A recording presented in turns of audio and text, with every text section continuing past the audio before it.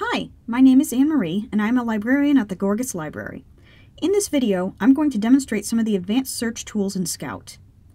From Scout's main page, you can access the advanced search feature by clicking on the link underneath the search bar.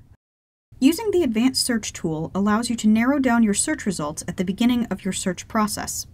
You can do so by typing multiple search terms at once, or by selecting one or more of the various search filters on this screen.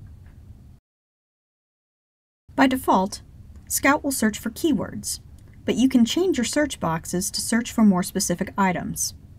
For example, if you're looking for books and articles by a particular author and enter their name, you will get books and articles by that person and about that person.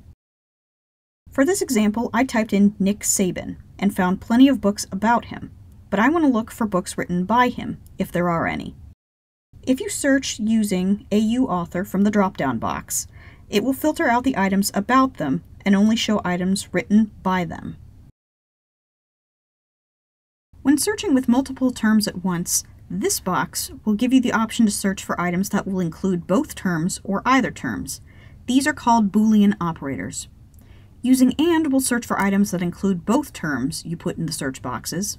Using OR will search for items that include either term, but not necessarily in the same item.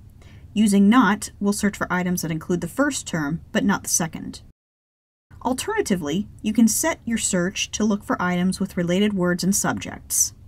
You can also limit your results by publication dates, language, type of item, whether it's a physical book, a database article, or a streaming video, or even by location, whether it's located at any of our libraries on the UA campus or part of our digital collections.